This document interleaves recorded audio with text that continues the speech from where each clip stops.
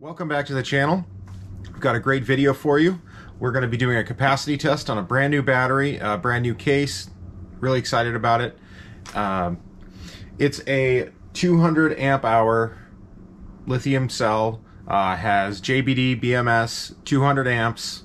Not like them. Typically these batteries have a 100 amp hour, or not a 100 amp hour, a 100 amp BMS and low temperature charging protection. I've just tested that on one of the smaller batteries because I can put that in my freezer. My freezer is set to 0 degrees Fahrenheit, and I tried to charge it and it would not take a charge. So really thrilled with that, but we need to do a capacity test. So let's get started on that, and I'm going to show you what I have set up here for that. So let's start out with the battery. We have this is the new slim case design. It's about 20 inches long.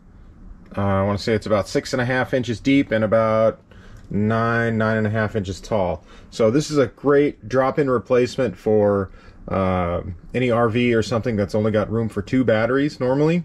And to give you an idea of the size difference, this is a 100 amp hour version. I also bought some of these, and you can see it's pretty much the same thickness, but look at how much smaller overall. I mean, the 200 amp hour is not that much bigger than the 100 physically, but there's twice as much capacity, or so we hope. So I think we're ready to start the test. I'll give you an overview of the apparatus here.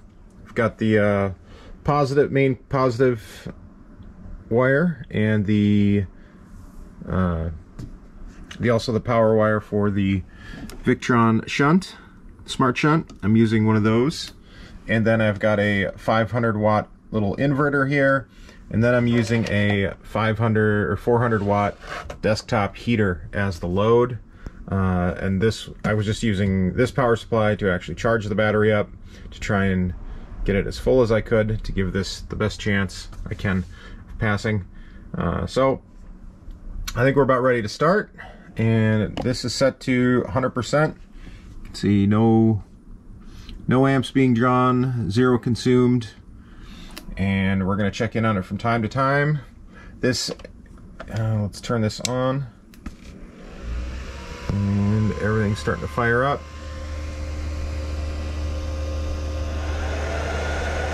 And everything's getting a little louder.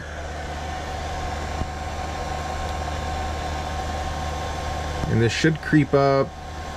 It's a little bit more than a, what do they call that, a 0.1 C rate.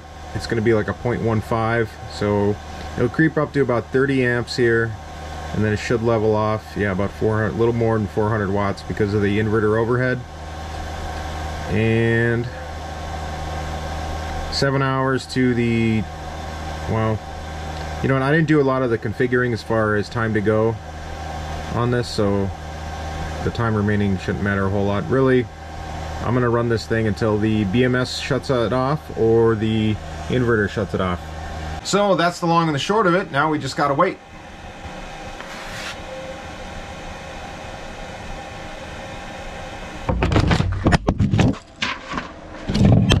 Alright, the wild just lost, so that sucks, but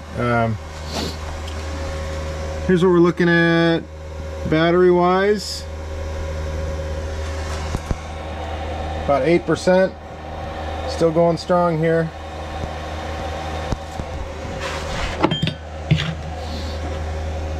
And then I'm also tracking, looks like the BMV, or not the BMV, the smart shunt is tracking a little bit differently.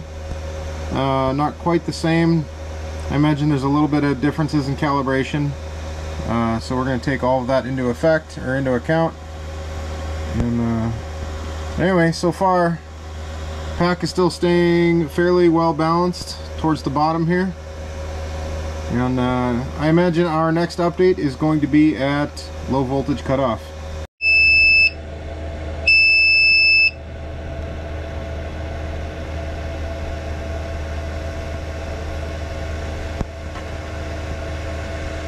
I think we're almost about there. The cell voltage cutoff is at 2.5. I'm going to kill it before that happens because I don't want the shunt to turn off. So this is where we ended up. It's at, this one has actually said 0 for quite some time. However, the Smart Shunt has been saying something a little bit different. What did we finish up there? It looks like 202.3 amp hours. That's not bad. Advertised at 200. We got 202, and we were pulling about 34-35 amps towards the end. Ideally, these test conditions would have been about 20 amps, so there is a little bit of a Puchert effect. I know some people would say no, there's not. There is a little bit on the discharge side. Not so much on the charge side, but on discharge, you will get a little less capacity if you go over 0.1 C on discharge. But overall, I'm very happy. So again, 200 amp BMS, so this can support 200 amps out of it, which is great for someone wanting to run a larger inverter. It also supports the low temp cutoff, so if it's outside, you're in an ice fish house, something like that, it'll work great for you, and you won't damage it by accidentally charging it. So comment below if you'd like me to test anything else, or if I did something different, or I did something wrong. I think this is a pretty good test, but as always, I'd love to hear from you in the comments. So if you need any battery needs, solar panel needs, or installation on your RV or off-grid equipment, contact us at the information below or sodasolar.com. Thanks. Bye.